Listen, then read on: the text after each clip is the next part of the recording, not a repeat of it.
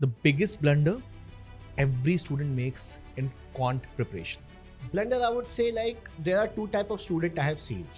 One who know maths, who Right. feel that they know maths. Okay. One who feels that they do not know maths. Right.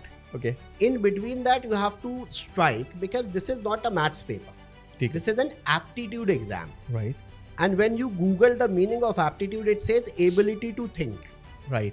So instead of focusing on learning the formulas Right. and fitting the values in that formula, you should think and learn around, build a thought around that question, that Okay. what is exactly happening. Right. That will build up your thought process. Okay.